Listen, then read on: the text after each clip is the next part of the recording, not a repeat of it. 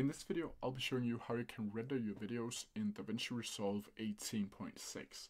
It is super simple. So first of all, what you need to have open is your final product or your entire video clip that you want to render.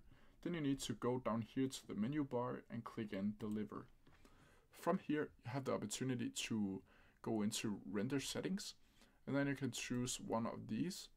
You can change the file name, and you can choose the location for where you want to save it. You just need to click Browse up here.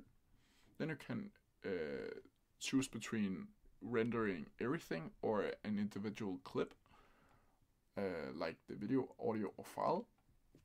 Then down here, this is where you need to change. It automatically will stand on QuickTime, but you need to change it into MP4 for the highest quality. Then you can change the resolutions and the frame rate if you want to do that. And then you can add here down to Add to Render Queue.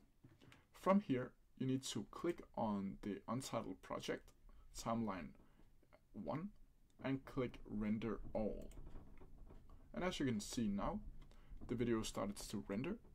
And when that is done, you have officially successfully rendered the video. If you have any questions about it, please leave them down in the comment section below, and I'll try my best to answer them as quickly as possible. See ya!